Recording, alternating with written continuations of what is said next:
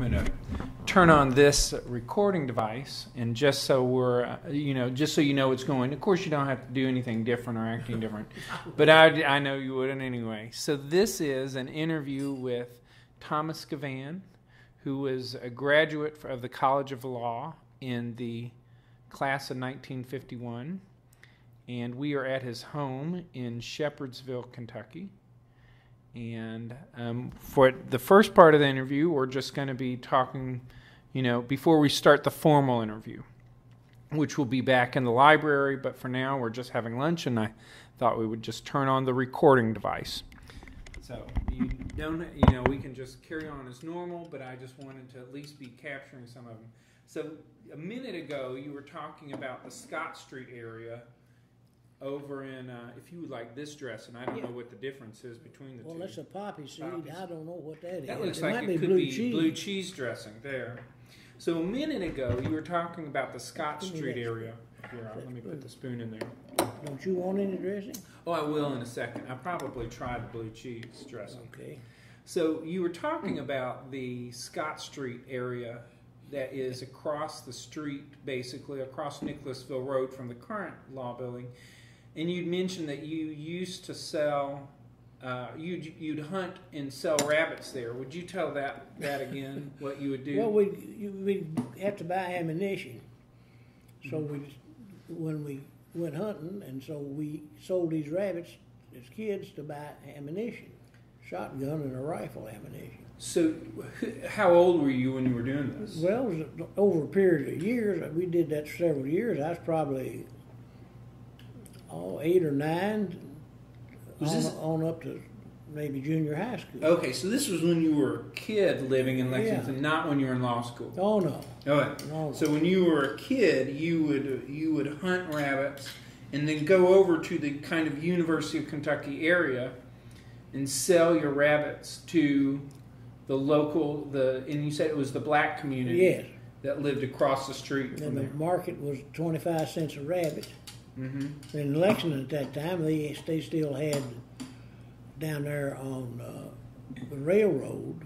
Yeah, the railroad's still there. They had a market in there, selling like open market, selling everything, and they also sold rabbits and hung them up by the leg, not skinned but gutted, and people would come by there. You'd see them looking at them, and then they'd buy them. I think they got more than a quarter, maybe, but that was our market. That's how much you charge. Now, would you go hunting with your siblings, or did you just? I didn't have any. It was usually my father. And when I came back from war, he had a beautiful Winchester skeet grade 20 gauge shotgun with 2 barrels, one full choke and one cylinder bore. It was a pump gun. And we went hunting with that thing, and I shot a rabbit, and when you wounded one and he's down there wiggling around on the ground, well, you'd pick him up by the back legs and just knock his head on the post, kind of put him out of his misery. Well, when I did that, that rabbit squalled, and I didn't enjoy hunting anymore. After that? Yeah, I quit hunting. I like guns. I bought a lot of guns after that. But, so, you grew up an only child in the Lexington area, is that right? In the Depression. So tell me, sort of, if you wouldn't mind telling me kind of when you were born and what your family was like as a childhood in Lexington. Well, my father had, in our family, there's been doctors and dentists and lawyers scattered back through them. And my father had an uncle in Texas named Freeman. He was unmarried, and he wanted to send my father to medical school. He would. My grandmother was divorced, and so this uncle was going to send him to medical school. And he met my mother And they got married before they dropped out of high school. They didn't graduate from high school. And he got a job as a special delivery boy at the post office when he was 17 years old, delivering letters on a bicycle. He had to fib about his age. He's supposed to be 18. And he worked in that post office, the only job that he actually had, although he had a lot of side jobs. Like Keeneland would hire people at the post office to sell admission tickets or handle the tote machines. Mm-hmm. And they also hired law students. They thought they were honest. And they tried to hire people. Mr. Bishop was the head guy at Bishop at Keeneland at that time, and that's his son or grandson might be still running it. Yeah, they still hire some law students to do things like there's some law students who bartend out there and do that sort of stuff. We have one student he was more involved with Churchill Downs and working, instead of at Keeneland, he worked at Churchill doing some media relations stuff. So we still have ties to the horse industry at the law school, which is nice. Well, they paid $15 a day, which was really a half a day. $15? $15 a day, which was a lot of money in 1949 and 50. So when Keeneland, when the Derby was run, they took all these workers and let them work Derby Day, and they paid you for 3 days, but you just had to work one real long day from about 8 o'clock, almost a 12-hour day. Mm-hmm. And so I worked out there in that infield selling $2 tote tickets all day long, and they were out there crossing dwarfs. Really, they were girls, but you know, that old-fashioned with a blanket. I'd see them, a girl going up in the air, coming down and going up in the air, and drinking all kinds of rowdy and wild stuff going on. So this was the infield at Churchill Downs. Yeah. That you were working the Derby Day in the early 1950s. Well, probably 49 too. Mm-hmm. And you said you were selling tote tickets. Was that a $2 just bet. a $2 bet tickets? Yeah. Mm-hmm. And a bunch of law students were doing it, and we'd go out in the same car. Several of my classmates, I probably mentioned in this thing that you're bringing, we'd ride in the same car. Mm-hmm. And they would pay you three days of work for just one day of work working out there at Derby. Yeah. $45, man. Mm-mm. Of course, I had a GI Bill, and then I worked. I worked for the Central Kentucky Mortgage Company while I was in law school. It was a mistake. Took too much time away from my studies. Mm-hmm. But my wife and I didn't want to live in some dump, and so we... Mm-hmm. Now, where was the Central Kentucky Mortgage offices? It was in a bank building. It had two men, William Ezell and a fellow named Guy, G-U-Y. Mm-hmm. And I was the third man. I was hired to go out to Frankfort and Winchester, Danville, those towns around Lexington, and solicit GI loans and farm loans. And they had a deal with lawyers. They were going to do the title that would let me be in their office to interview prospective clients and stuff. Mm-hmm. So I met lawyers in each of those towns and saw kind of what they were doing. All these country lawyers were general practitioners. Yeah. And we kind of saw what they were doing, and I didn't realize it, but I had a very good learning process there.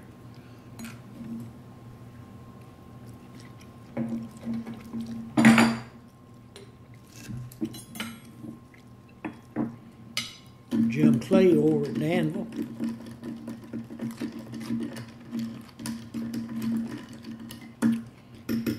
Kind of a warhorse kind of guy. Pretty good lawyer. I'd say a good lawyer.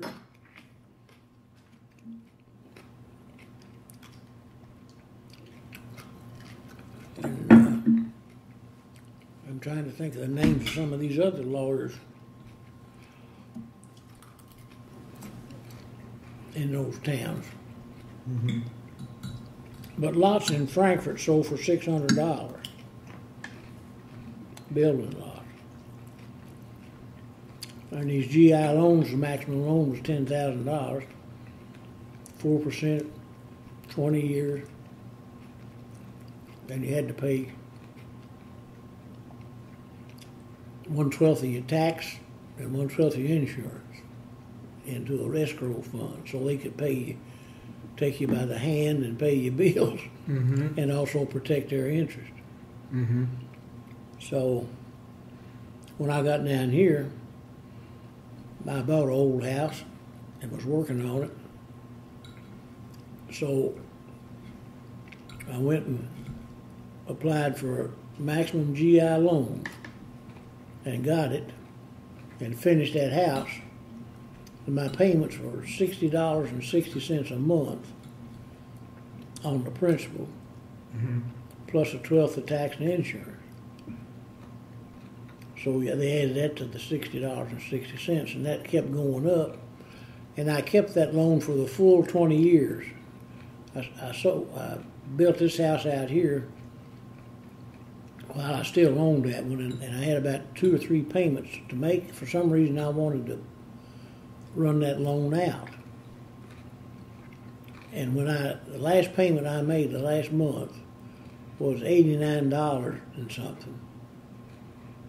So I had the advantage of having a big house with hot water heat and stuff in it, and lived there 20 years, had 3 children there, walked to work. And I don't see people having that advantage now. Yeah. They got all kinds of loans they get, and then they can't pay them when they get out of school. Yeah. But that really, and that's the story of probably hundreds of thousands of people. Yeah. I've been threatening to do some research on that GI Bill. I think that's one of the most brilliant legislative acts that's ever come across. Really allowed people to, it really allowed America to build a middle class. Yes. Absolutely. Now we see situations where it is going to be hard for America to continue having a middle class because of the stratification of income in our country. It's unbelievable. I can't imagine that. Mm-hmm. When I went in the Marine Corps on January the 5th, since I'd had this one... That was 44? 1945. 1945. After I got this 1 quarter at UK in that football scholarship. They put us on a bus. There were 8 of us. Mm-hmm. And because of my ROTC in my college, they put me in charge of the group papers. I don't know if I was in charge of the group, but I was in charge of the papers. And when we got down to Paris Island, we got off the bus, there was a sergeant standing there. And I said, "My name's Tommy Givhan. I'm from Lexington. And I'm in charge of these papers, and here they are."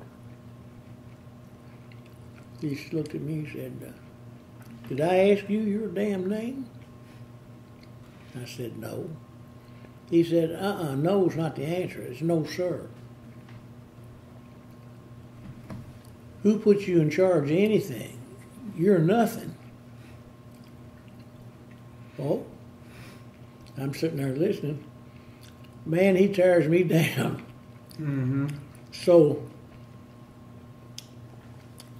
of these 8 guys, 3 of them were illiterate, coming out of the mountains or cities or something. Mm-hmm.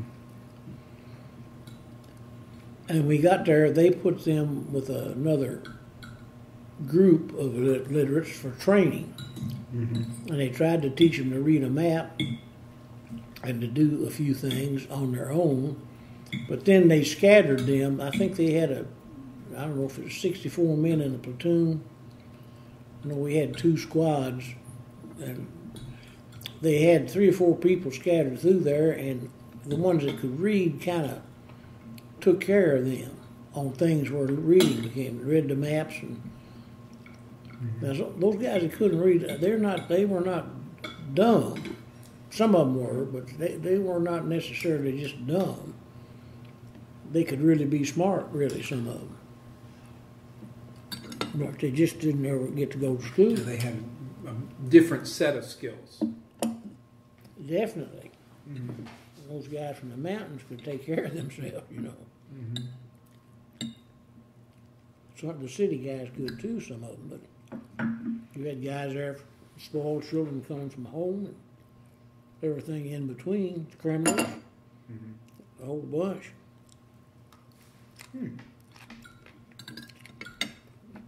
You know, they were letting you get caught in a crime, and if you wanted to go to war, instead of going to jail, if it wasn't really a serious crime, or if it could be a serious crime, but you were able to do better or something, but that was a way out.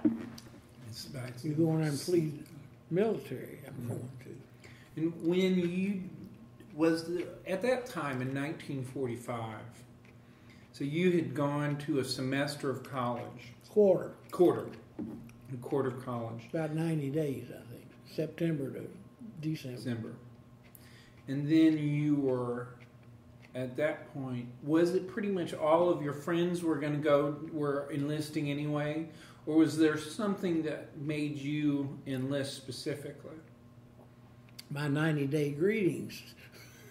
You got a letter from the president when you turned 18 that you had 90 days to get your affairs in order and report to you were drafted. So I was drafted, but I volunteered for the Marine Corps. Okay, so were you drafted, or did you go into the Marine Corps before they could draft? No, I was drafted. I didn't get out of school till December. Mm-hmm. And I went on January the 5th. And a fellow went with me named John Gorman, who I went all the way through school together, whose birthday was in September. Mm-hmm. And we rode that bus down. Man, when we went down there to get on that bus, his mother and his sister. Do you need to get the phone? Yeah, I get it. And all that bunch, and then my grandmother, grandfather, aunts, uncles, cousins.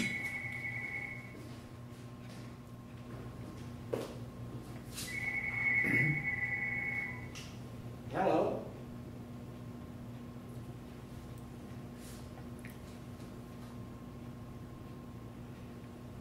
Well, it's for Ellen. She's not in. I'll let that go. Put that out here. So, man, they're all crying and wailing. It's a Greyhound bus right there at the post office on the corner of Limestone and whatever that street, Bar Street or whatever that is. Would that have been downtown then? Yeah. The downtown post office. Yeah, Is that now the courthouse area? No, I think it's still on the corner. I mean, it's right near all that court stuff. I don't guess they tore it down. My father worked there. He worked in that old post office on Main Street, and he held. Well, I guess they must have torn. I'll look into it. They must, because if it was on Main and Limestone. No, this was on Bars and Limestone. It was North Bar. It was north. North Limestone and Bar. I'll look at them. They had a bar down there in Lexington called Fisher's. On the door, it was painted, "A little place for big men. No women allowed." Wow. Bam, right on the door. So my father, just a day or two before I left, he took me down to that bar, and we were going to have a drink. So we ordered a drink, and this bartender said, "Well, how old's that boy?" And my father said, "Well, he's old enough to join the Marine Corps and risk his life." He said, "What do you want?" Yeah. Wow. So you got on the bus, went down there, and then your service was. Well, let me tell you about that bus ride. Yeah. John Gorman wanted to be in the Navy. I wanted to be in the Marine Corps. I was intent on killing Japs now. Jimmy Sharp, my neighbor, killed on Saipan. Billy Fugazi, my best friend and a young growing up, was shot through the leg. Both of them are Henry Clay High School people, by the way. Not in my class. They were. One of them was ahead of me. Fugazi, I guess both of them were ahead of half a semester. And then I ended up losing 6 classmates, not schoolmates. They were in school at some point or other when I was. Yeah. So I had this thing that I thought I was going to do to kill the Japs, to get even. I mean, it's just a mean streak. So I went down to try to buy a rebel flag, a Confederate flag. I envisioned myself taking these islands, and when I did, I was going to run up an American flag, and then I was going to run up a Confederate flag. Well, I bought a small American flag and took it with me, but I couldn't find a rebel flag, and that had no connotation about blacks or prejudice or anything. My family were Southern and Civil War and all that kind of stuff, but my father and mother were not racist of any sort.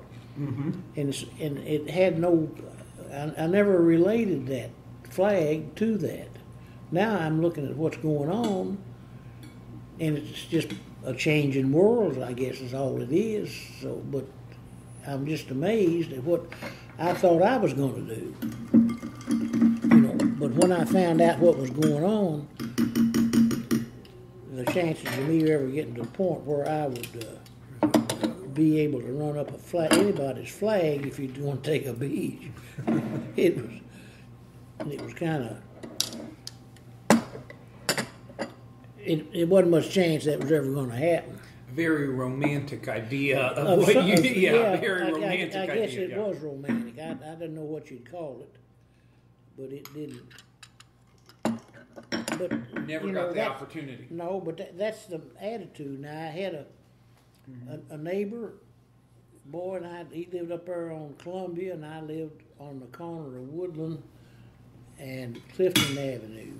Woodland and what? Woodland and Clifton. Clifton. You know where that library is in Lexington, that big library? Well, they came in there and built that on Clifton Pond. That was a pond. Last week, I called a guy named Squat Allen. His name was Ed Allen, but they called him Squat. He had a tick. He'd jerk. But he was a good athlete. And his father had a store down there on Clifton Avenue in the corner of some street right in front of that pond. And it was a neighborhood store where you walked to buy stuff, meat and everything else.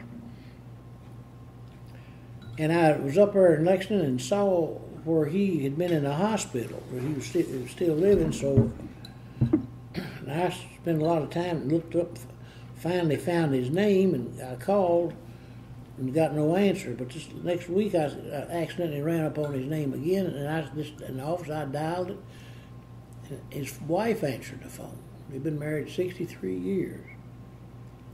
And he and I talked for an hour. He was bigger and older than I was, and he used to absolutely kick my butt in his football out on the sand lot, We played football there in Clifton Park. And he didn't go in the military because of that disability, but he got a basketball scholarship with Rupp. And he played ball for the University of Kentucky during that war. And I noticed that he played a lot when he first got on the team and the war was going on, but when these guys started coming back, the competition got him. And he didn't get much time or much scoring as he had gotten in the past. Yeah. But that's not anything to do with the law school. But yeah, but it's a good, I don't know. It's incidental. Yeah. If I went down, I walked from that corner, Woodland and Clifton. Now, to the east, right across the street on Woodland Avenue was the sheep farm. That's the University of Kentucky Experiment Station. Mm-hmm. That's that same farm on the other side that you saw in this picture with me and my father. And that sheep field was mine. They'd run us off. Mm-hmm. We'd be over in the barns, and there was a pond over there with crawfish and turtles in it and all kinds of stuff. And Ken Thompson and I we owned that place, man. So, and that's where they built Cooperstown in World War II, or at the end of it, for all these veterans to live when they came home. They had married veterans. They had 2 bedrooms and 3 bedrooms, plywood houses, and that's where they lived. I bought 8 of them when they tore it down and brought them down here to make rental property and created a slum. And I couldn't stand it. I tore it down. But so you were going to tell me about the bus ride from Lexington down. So you mentioned that you had the drink with your father at that bar. And so John Gorman had to have the Navy, and he was preaching to me about that. What you get to sleep in a dry place and 3 meals a day, and clean and all. And these damn Marines are going to get shot and on this assault stuff. And I was telling them about Jimmy Sharp and Fugazi and what I was going to do. Mm-hmm. Well, we left each other when we got down there. They separated us. We got back together that night, and he selected for the Navy, and I selected for the Marine Corps. And he was happy as a lark, and I was happy as a lark. So we go off to boot camp. He goes to Great Lakes. I go to Paris Island. Then I go to Camp Lejeune for this advanced infantry assault training. And he goes to California, and they make a corpsman out of him. So when we got through at Camp Lejeune, they send you in and let you select what you was going to do, which was a croc. So I asked to be a seagoing Marine, and we went out and when they called it all out, I think it was 54 men in this platoon, and they had one guy they took as a truck driver or mechanic, as a truck mechanic, and took me for sea school. And the other sea school? Yeah, sea school. That's where a Marine's on a ship. Oh, okay. I thought it was like letter C. No, it's SEA, sea school, like where you're out on. Like amphibious assaults and that sort of stuff. No. This is duty aboard a capital ship, battleships, heavy cruisers, and aircraft carriers. They have a Marine detachment. Mm-hmm. Historically, it was to protect the officers from mutinies by the crew. And our berth is always between the officers' quarters and the crew's quarters from history. Mm-hmm. And that's the way it was on the USS Fall River, which was a new ship I took. It was a plank, I became a plank owner. When you go on a Navy ship for first crew, you have the honor of being what they call plank owner. So I got out there to go to that sea school, and he's out there going to this corpsman school. So we got together. Boy, he saw me, he said, "You dirty SOB." what? He said, you don't know what they've done to me, and look what they've done to you. He said, they made a damn corpsman out of me, and I'm with the Marine Corps doctoring you bastards. I go ashore on assaults with nothing but a bottle of iodine. I don't even get a pistol. And you no good bastard, you are on a Navy ship 3 meals a day in the dry. Yeah. It ain't no justice in his books, you know. We've laughed about that all the time, but just a flip. Yeah. You know. But if they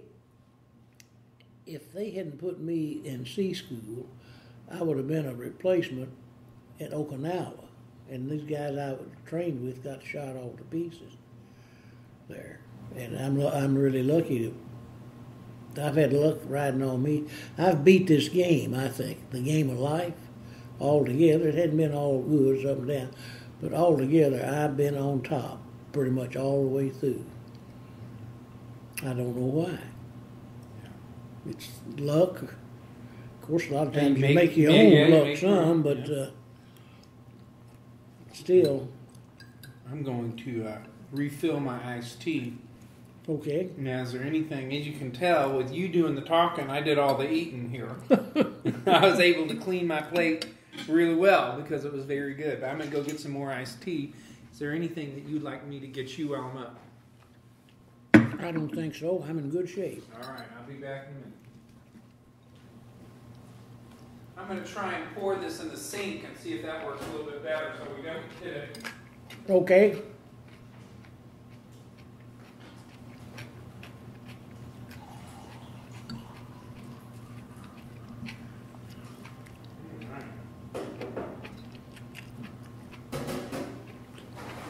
I think you got to take the stopper out.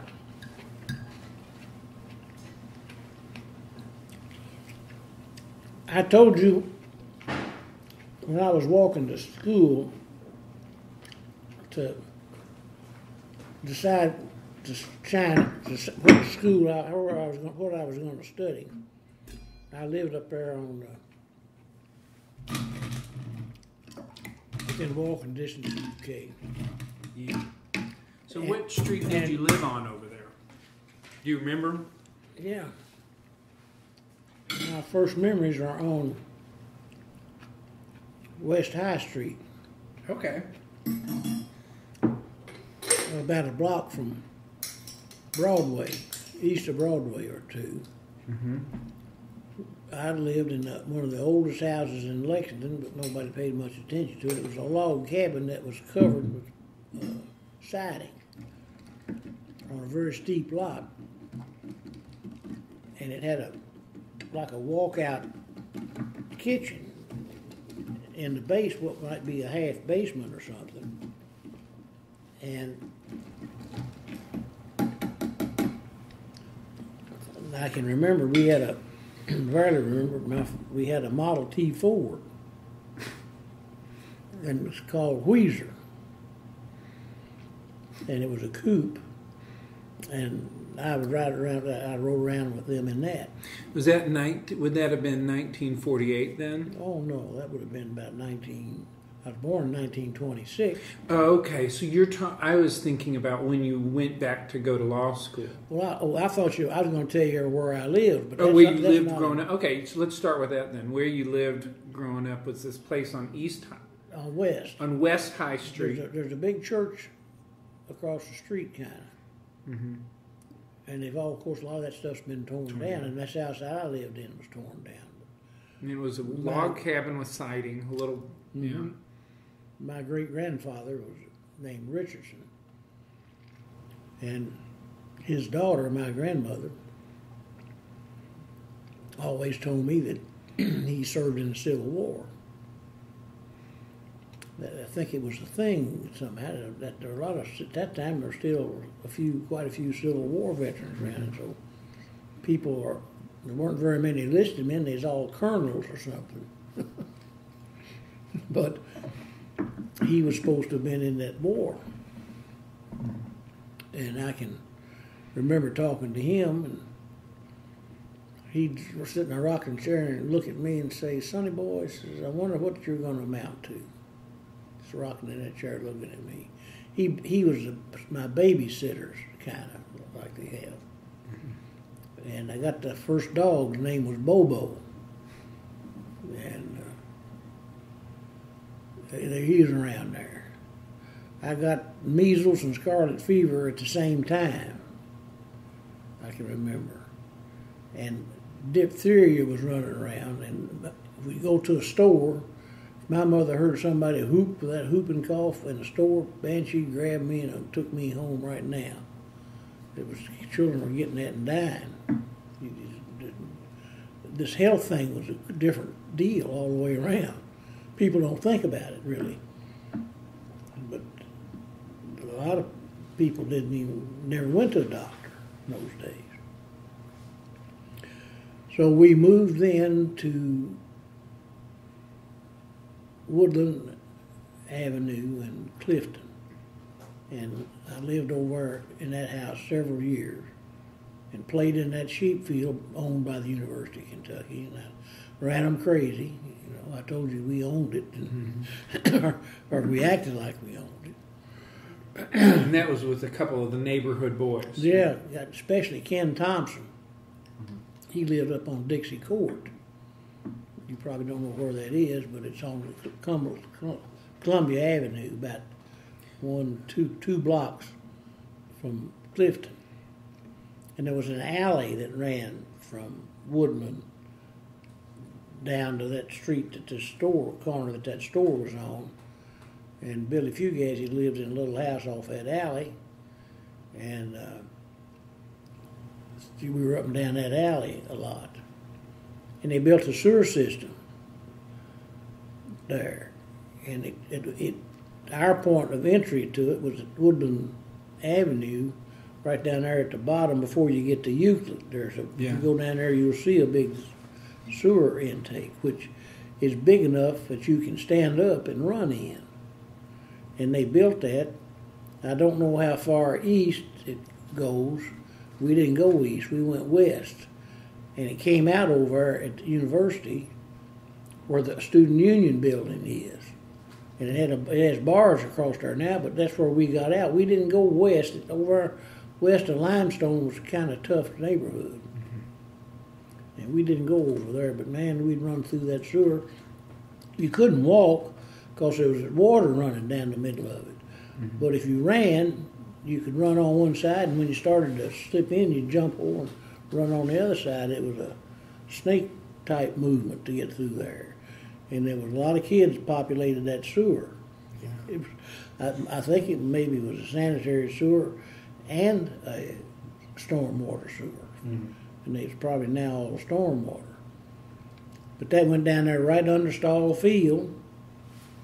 And in high school, where we played football, was on Stall Field. During the war, we practiced out at Cassidy Field, or whatever the name of it was, out there behind. It's on Rose Street.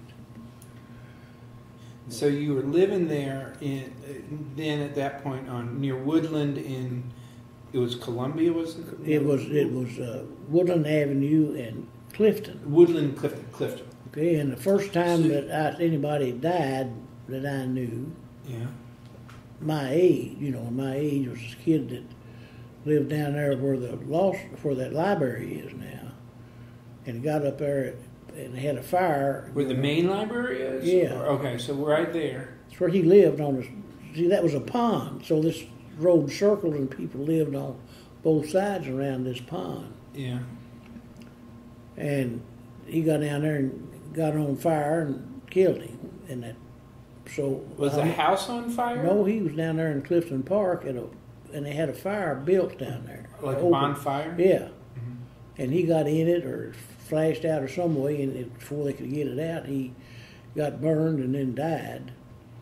So they had his funeral, and he was in that house. They had it in his home, and I went down there to that, and all that wailing and sadness and stuff. But that's the first death experience that I can remember in life, besides elderly people maybe dying, relatives or something. Yeah. But oh, geez, I'm trying to think of as a kid. I didn't really know. I don't know if I knew anyone growing up that I knew who had died at about my age. It wasn't until I was in my 20s when I had a friend pass away from brain cancer.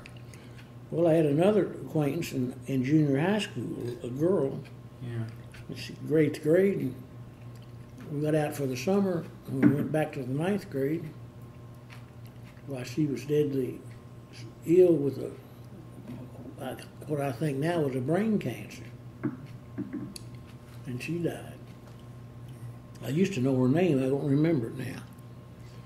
But I lived there and went to Jefferson Davis School. Mm-hmm. Then they changed it. Was that middle school or no? was It was grade grade school. Grade school. And I met this Don Russell, who was my lifelong friend, and he's still living in South Carolina.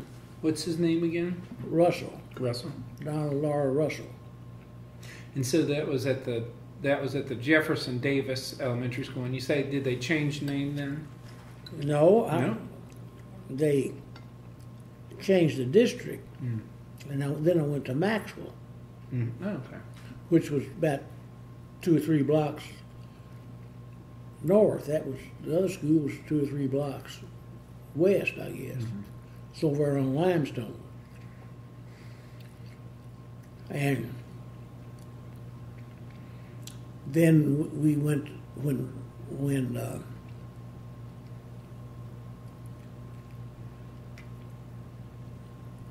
the junior high school out there on Tate Street Pike was built.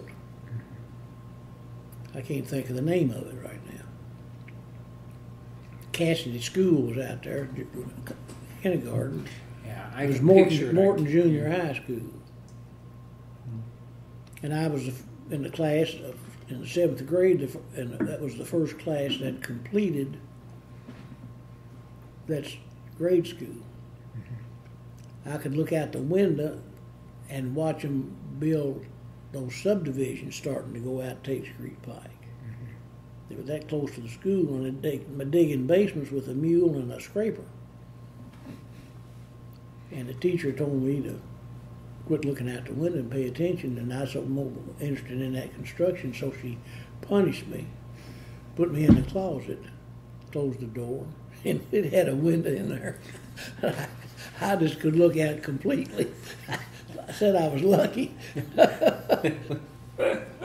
That's funny. The proof was in the pudding. So I have a question that's off. This is interesting. Yeah.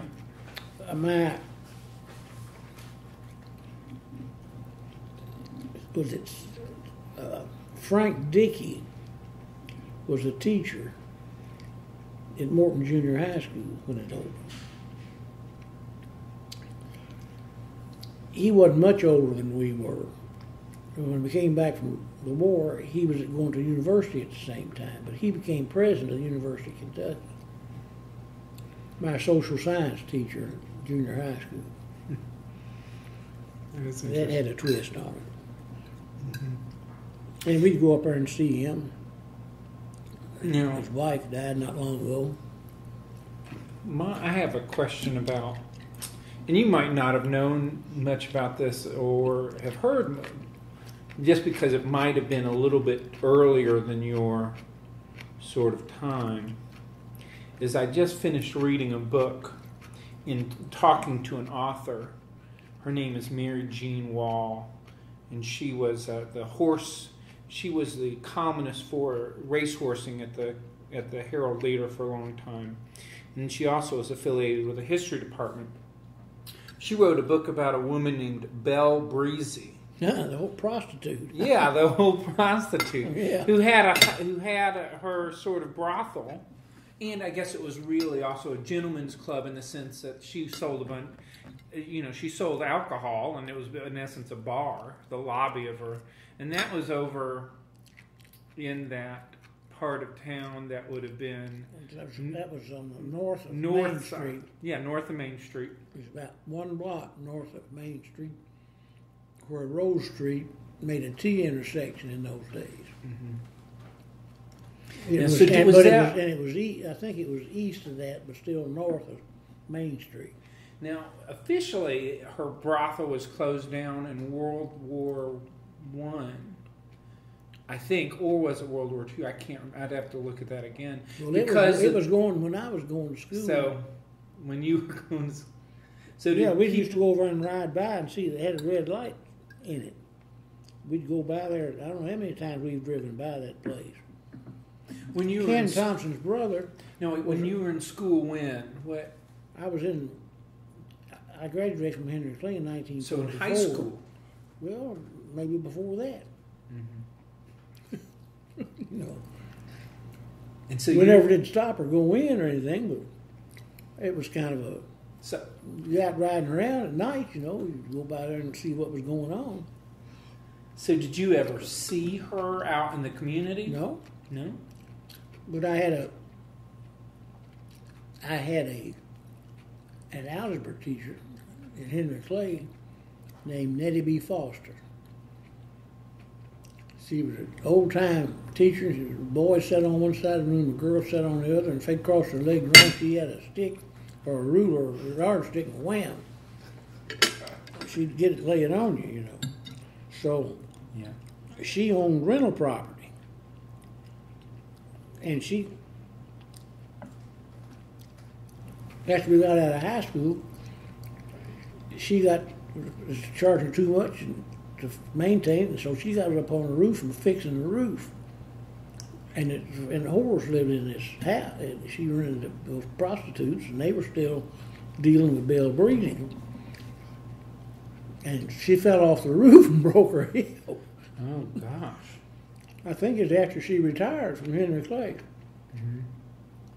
But she was really a good teacher.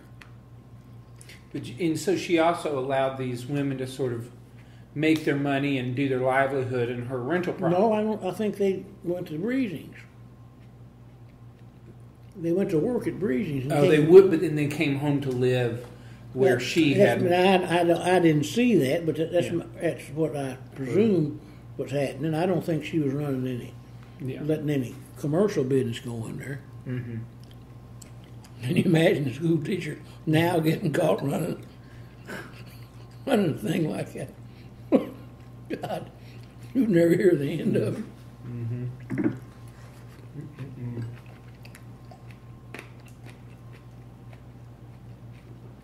But Henry Clay had a good school. It's funny. Just before I came down here at Shepherdsville, they had a principal. But he couldn't make it down here. He didn't know what the heck he was doing. So they fired him. And he ends up at Lexington in Fayette County as principal of Henry Clay High School.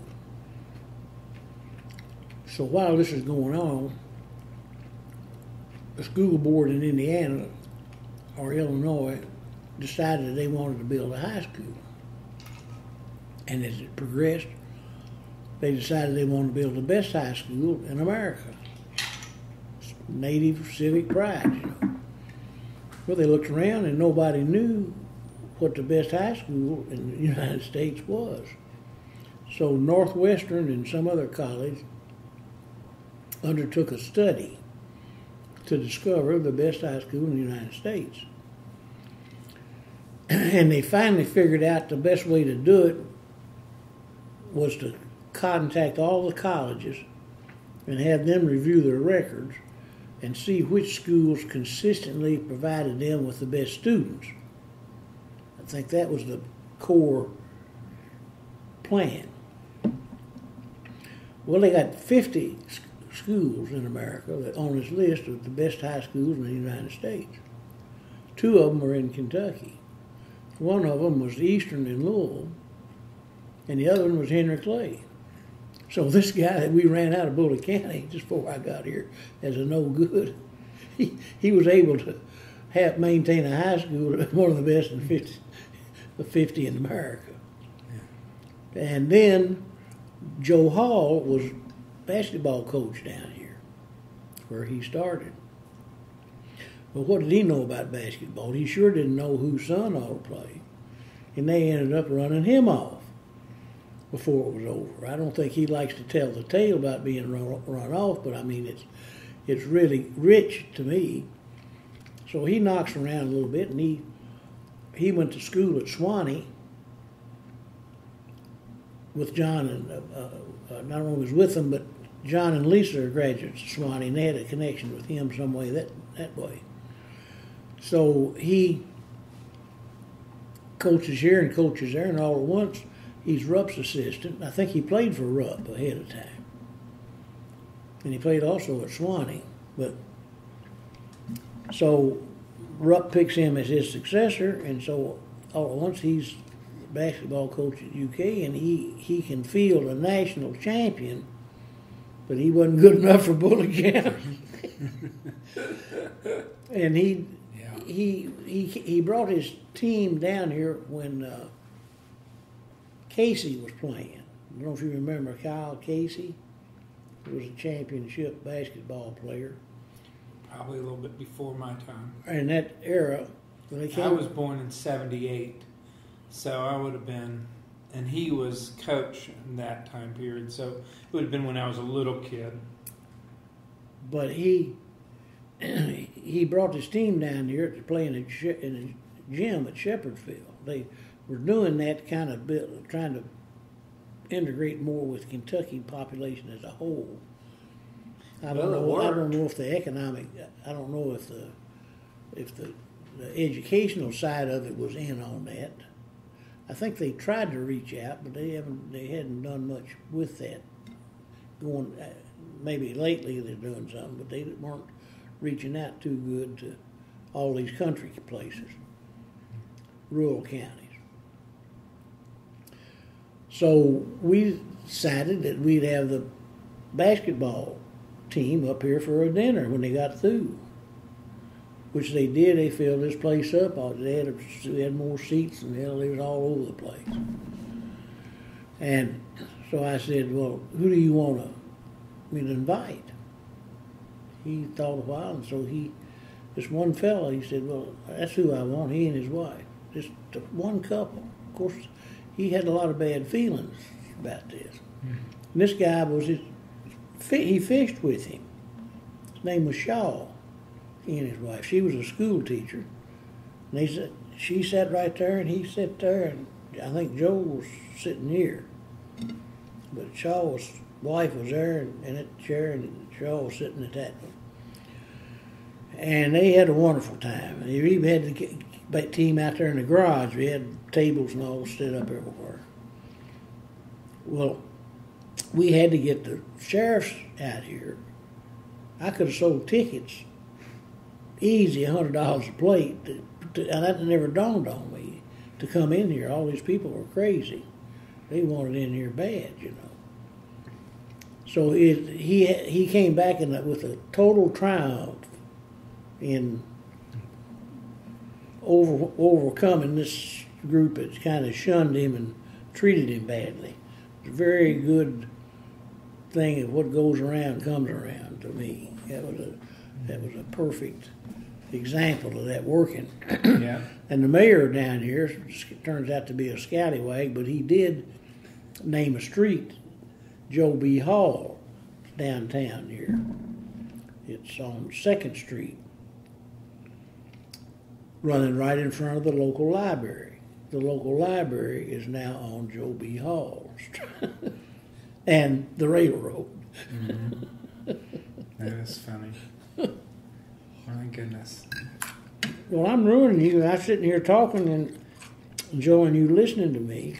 No, this is what I'm here to do. This is the project. So. Well, you don't want anything else to eat? We got that dessert coming. Well, I'm fine for right now. Okay. I'm good on. This was very nice. This was a very nice little salad that was put together. A lot of different stuff on it. You said your daughter mm-hmm. that made it, and yeah. It's Lisa. No, Lisa's the judge. Lisa's the judge. Yeah, she's down there working. So who is your other daughter? It's Ellen. Ellen? Yeah, Ellen Foster Givhan. And does she live here too? Yeah. She's never been married. Huh. She's been asked a number of times. tell me she can't find one that measures up to me and it's screwing everything up. And I didn't think, but I think that happens sometimes. But these kids are probably overestimating Daddy.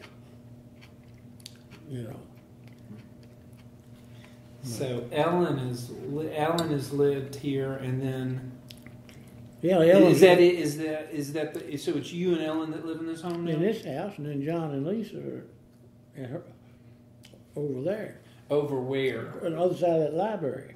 Oh, so that's what I thought. There was an attached home. There are apartments over there, if you want to call it that. So it's an apartment. And Christian, their son's room is upstairs. So it is.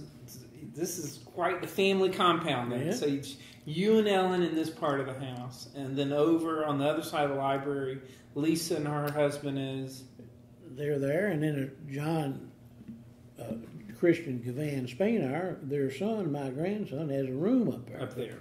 He's married, and he got his doctorate at the University of South Carolina Medical School, Charleston, in microbioinformatics.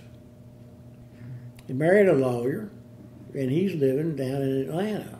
But he's got his room here with stuff in it. My son's got his room here with stuff in it. Lisa's room over here still got stuff in it. We got an empty guest room, and Ellen's got her room. Yeah. And then I got my room, and over there, their bedroom joins the library. My bedroom upstairs joins the library.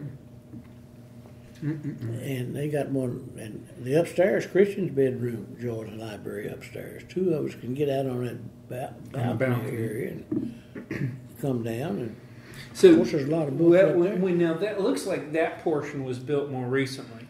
It was. So this was built in the 1970s. 1970 is when you put this home in. And then this one was built. It took a long time. I made a lot of mistakes over there. What do you think your biggest mistake was? Building it myself. The extension was built yourself? Okay, so that was your big mistake. Yeah, I needed more supervision that could better coordinate the trades and finish something. I thought I was saving money. And then I liked it. I did a lot of work on it myself. Labor work, I didn't have much skill. Mixing concrete. And so when was that? When did that start? When did the extension start?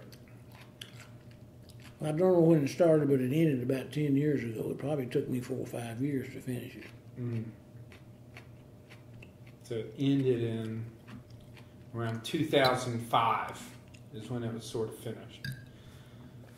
Well, yeah, maybe it looks wonderful. I mean, it looks. Well, it is, I think. Yeah, I think it looks great over there. I mean, the library connection is looks really good. But John Dumas' son designed that library. Dumas designed the house, but I think he designed that library. I've never seen one like it, so I don't know if they copied it somewhere or not. But I like it. Yeah.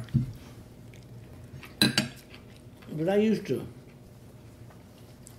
in high school, I'd go in the library and they had on the table, they had a big dictionary, Webster dictionary, about a foot thick or 8 inches, And abridged, and it had all those pictures in it. And I just read that dictionary. I don't know why, but I was interested in the dictionary. I can remember at Maxwell grade school in the 5th grade, they had one of those classrooms made a library out of it. I'd go over there and peruse that library, and the first book I can remember reading was Swiss Family Robinson. I'm going around there perusing it, and I saw that, and they had a jungle scene or something that made me take it out and look at it. And I read that. When I was very young over there in that home on Clifton Avenue, My father was always, they were trying to teach me to read. And he'd read Tarzan books. And I'd listen. And so he'd skip a paragraph. And I'd catch it. Tickled him to death. I almost knew what was coming when he was reading it over and over and over again. And he'd laugh about that. Yeah. So you grew up in a home that had books. Yeah. So your father was a postman. Well, he was, but he held every job in that post office, from special delivery boy on a bicycle to general foreman. Mm-hmm. And when he died at age 54. Cigarette smoking with cancer and all that. Man, it's bad. But he had held every job in that post office, and he had about 60 or 70 men working under him, and 5 of them were college graduates. And he said the 5 caused him more trouble than all the rest of them put together. That the college graduates thought they had something coming because of their degrees, and that they were better than other people because of their degrees, and they were looking down on people and trying to tell him what to do, and difficult to take orders. And it caused him a lot of trouble when he was 45 to 54, dealing with these. Yeah. A lot of people came to work down there after World War II, and he had a lot of veterans working for him. Then on Christmas, when the mails were heavy, all that stuff came shipped by rail. When you sent packages in those days, there wasn't much trucking business doing it. And they go down there and unload these mail bags that were full of parcel post. And he would hire all my friends from high school to work, and we'd work at night mostly, and you'd work 12 or 15 hours a day on the clock. They got on us because nobody checked out for lunch. But we would work when the train came in. It'd be come in at all times. And of course, they were coal-fired trains, and this soot and stuff was on these mail bags, and you had to wear a handkerchief over your nose, and by the end of the night, it was this black, where you were breathing this dust coming off of those bags. So that would have been in your high school friends? So yeah, we were in high school, and then we came back in college, too. Now, when did you come back from the war? Or from service? I got discharged August 25th of 1946, and just barely got back in time to get in UK that first semester. And of course, it was full of veterans. So it was from January of 1945 to August of 1946 was your service? Yeah. And my ship was turned out to be the flagship for the target fleet at Bikini. Those atom bomb tests. And you see this stuff on the screen with the atom bombs going off and these ships all in a circle. That was the pattern of the target fleet that was anchored as targets for those 2 atom bombs tests. Mm-hmm. They had goats on the outside, dogs, horses, everything, pigs on these ships, and all kinds of military equipment, and dropped one bomb went off underwater, and then one went off overhead. And we were the closest ship to those explosions as the flagship, and they turned the ship into the target area, and you couldn't see it because it's over the horizon. Now, if you got way up high, you might have been able to see some of the mast or something on those ships, but the Marine detachment, they had us come out and get on that deck in formation. And, we were at ease, and then they got ready for a countdown. So they made us sit down, turn our backs on the target, cover our eyes, and they had this countdown: 10, 9, 8, doing that. And when it got down zeros, all clear. We jumped up to look. Well, then you could hear then you heard it. it took that sound a little while to come as 10 miles or whatever it was. And then you could see that plume coming up out of there, that mushroom. And when they were lining up, I looked up, and these officers up on the bridge, they all started getting ready for this thing. And all at once, the bridge is cleared, and all this armor that comes down over the windows, when you're in a fight, they cover all the windows and everything. They let all that down, and here's these officers going in this covered thing, and here we are out on the deck. And I'm saying, what's going on here? Yeah. But it all worked out. Some of those guys on that ship, the ship became radioactive. That happened in July and August. What was the name of the ship again? USS Fall River. Fall River. Which I guess was out of Fall River, Massachusetts. Yeah, CA 131. The bow of that ship is up there now in that park, or that ship museum area. And the Marines were battle stationed, some of them, on twin 20 millimeter anti-aircraft cannons. They had two of them right there on the bow, but they didn't get them. They cut the bow off too short. But right 10 feet from where those anchors are was these two pods where these Marines were, but my station was amidships. I was a gunner on a twin 20 millimeter cannon. The Marines manned the 20 millimeters as their battle stations. On the ship, when I went ashore, I had carried a BAR, grounding automatic rifle. So when you were in this target grouping that kind of watched the atomic tests, or were in charge of the atomic tests. We were the flagship. You were the flagship of the atomic test group. The admiral that was on our ship that was in charge of it. And so then, were you all, when the bombs were actually dropped, were you all the closest U.S. ships at that time? Yeah. Yeah. So how close to Japan were you all? Well, I don't know. Bikini. We were on a Bikini Atoll. Yes, they told it. Yeah. All right. Yeah, we went ashore. Did you all? Was your ship engaged in naval battles while you were in service? No. Well, that's really lucky. Fortunate. Yeah, you were saying earlier that you sort of have ridden luck for a long time.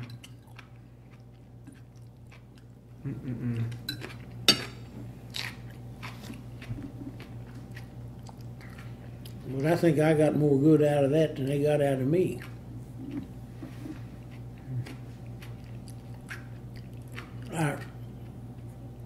When I got off that bus and gave that sergeant those papers, and he got all over me, we went to a warehouse, cussing us and everything, getting over there, and they issued a sea bag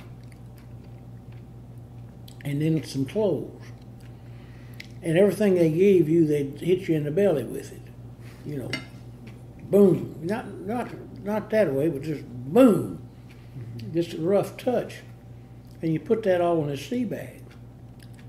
Well, some of these guys, they really weren't very strong.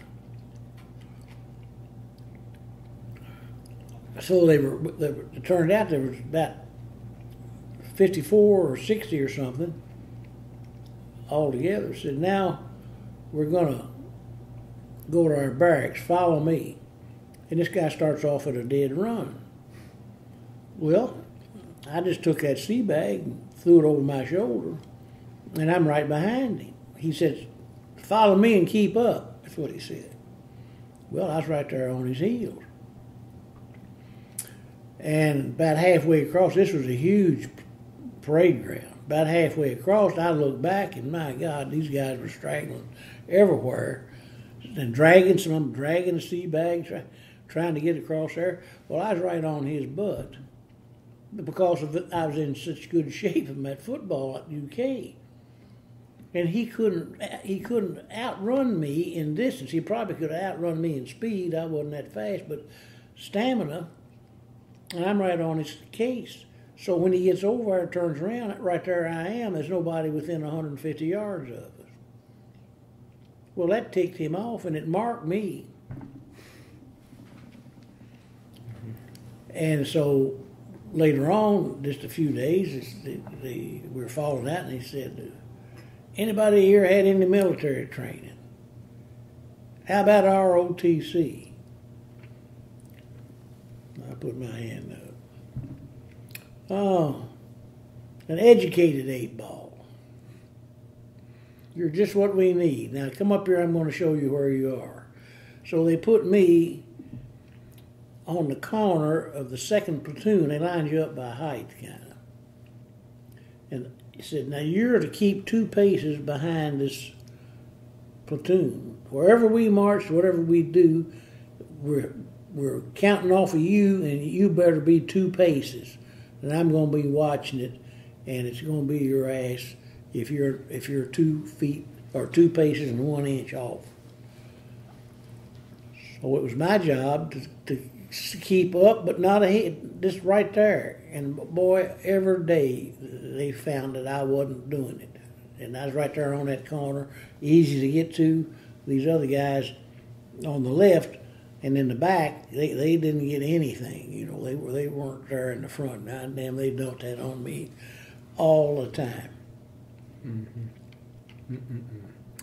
But it turned out, I think that might have been good. I had to learn to take that pressure and keep your mouth shut.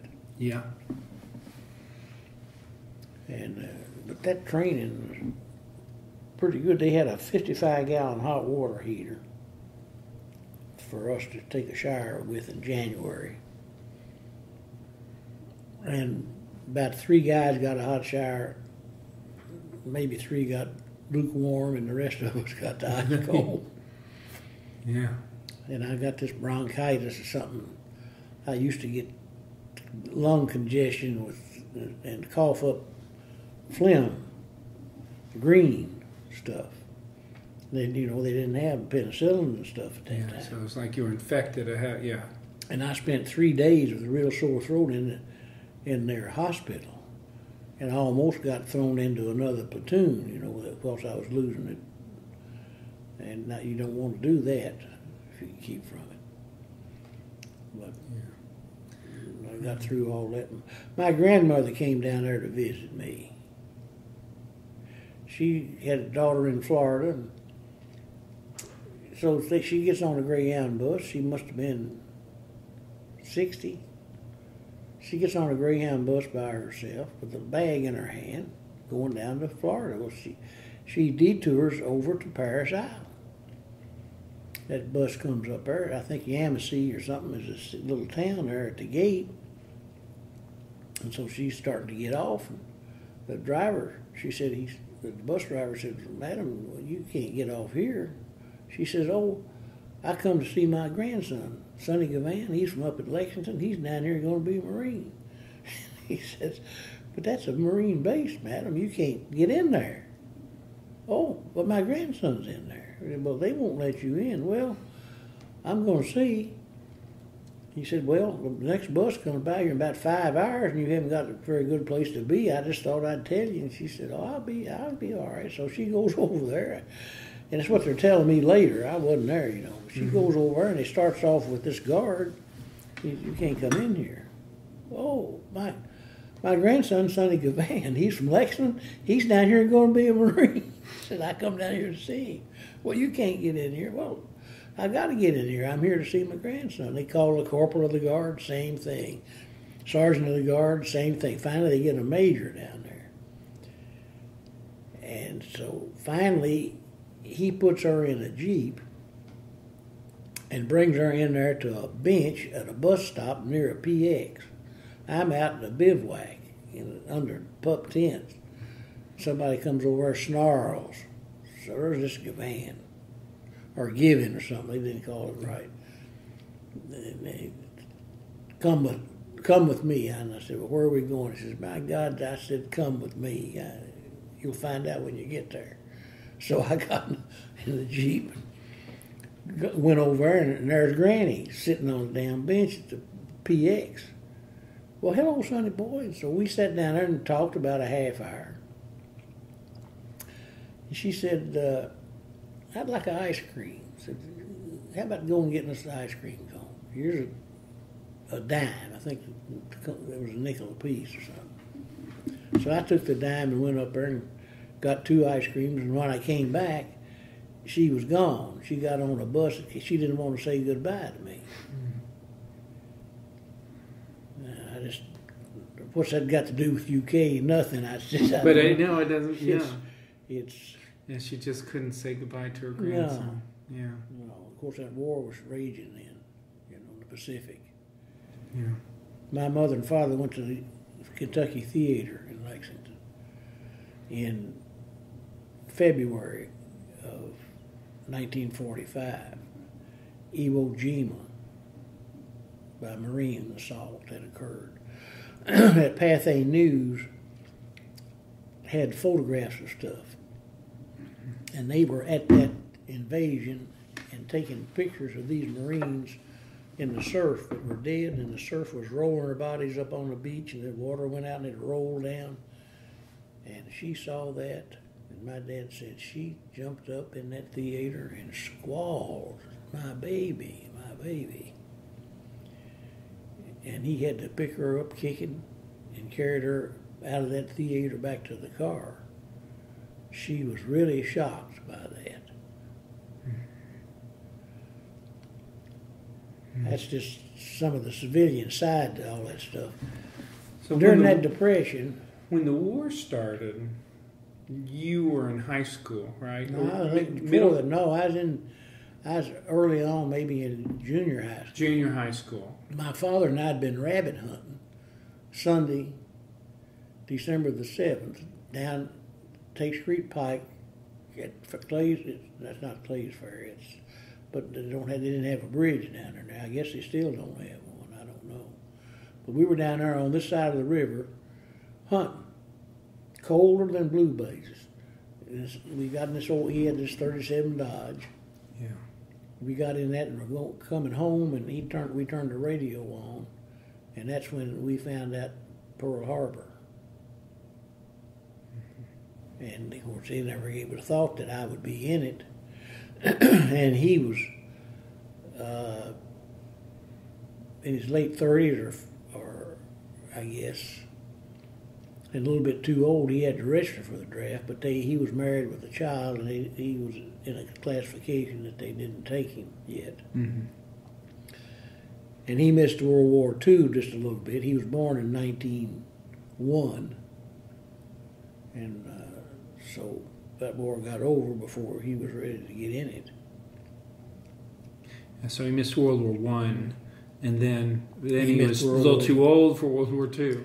But he said to me when in 1931, Roosevelt was running against Hoover, I think, for president. And this Depression was really bringing down. And he had this job. He got paid every week. We had a car. had ice. Didn't have had an ice box. We had an ice box. We didn't have a refrigerator yet. And he said, I want to show you something. I don't want you to forget it. He took me down on Short Street where the old jail in Lexington was. And that building had a vestibule that was open. It had a circular arch, and it was open, and the inside door to the jail was about 15 or 20 feet inside this vestibule. And they'd set up a soup kitchen inside. It was kind of drizzling and wet and cold, and they set this soup kitchen up. And they were serving a cup of coffee and bean soup and cornbread. And there was a line, a guy, that I didn't see a woman in it, that went from that jail 2 blocks down in the rail breezing territory and turned left. I don't know how far it was to the left. And there was not a smile on that face. It was the most depressed. Their body language was total depression and hopelessness. and they were smoking these roll your own cigarettes, and they had, some of them had on these caps, not like baseball caps, but those old caps. Yeah. Some of them had on Homburgs and good suits that were threadbare, all of the heels run down. Some of them in overalls, but all the clothes was all wore out. They were wore out, but not a woman in it. And so he told me that he had never seen the times like that in this country, and he didn't know what was going to happen. But that we were going to be, he said we're going to be for Roosevelt because we think he's for the working man. And Hoover has not been favorable to the working class. So we're going to be for Roosevelt and hope he wins. But don't you forget this. Well, I never did forget it. And Roosevelt won. And so I watched that thing develop from the time that, when he started putting the NRA and the CCC and trying to pack the Supreme Court. All that was going on while I was growing up, but little, but I was kind of growing up, and my father kind of followed that stuff. And then this war started in 1939. I was born in 1926. So I don't know. I guess I was in junior high school. I remember about these Germans dive bombing Poland, and these Russians all at once Germany turning on Russia, knife in the back deal. But still never thought that I'd be in it. And then we got along there. But most people wanted in it. They didn't. They wanted to.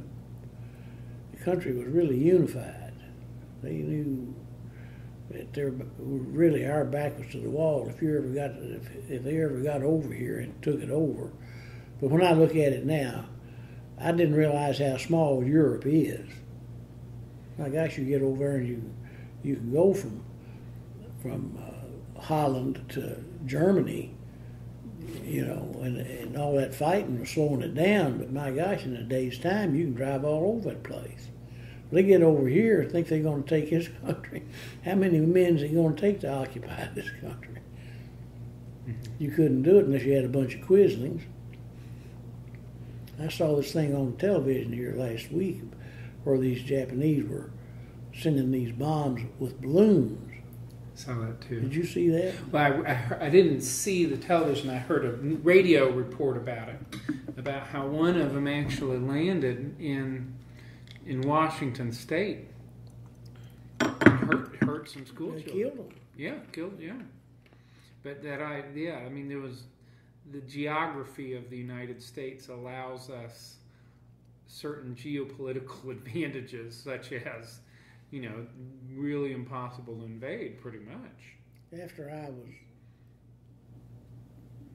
this group that I grew up with, there were 5 guys, 2 of them are dead now, and our wives, and they set up a place, and every year we go have a long weekend, every year. And we went to Pikes Peak one time. And I got on that train, that train was level, but it went up with the gear on it or a cable or something. It was too steep for the wheels to turn. It had pulled it up. Got up on top of Pikes Peak and found out that that song was America the Beautiful. That was written by a school teacher, the words. And she had been up on Pikes Peak and seen that view, and she wrote those words. I don't know if it was put to a song already written or somebody wrote the music to that later. But I went out on that open space up there, and boy, it was cold. The wind was blowing, and it was ice and snow and stuff around there, but it was really cold. And the sun was out bright, and I looked out over that area that they were looking when she wrote that song, and thought about that waving green and all that. And that's the most patriotic, inducing thing that you could do. Mm-hmm. That really got to me. Yeah. Well, do you want to take a break for a minute? I would like to use the gentleman's room. Oh, we can't have. I don't have time. And then I'm going to clear plates, and then maybe we can move to the library. Well, you want your ice cream? Well, if you're having some, I'll have a little cup. Well, if you're not ready for it, maybe we'll eat it later. Well, let's do it later. Okay, so you got some cookies and stuff. Yeah, I'm going to just run to the gentleman's room. Go do it. We'll move to the library. Well, you've been a kind person to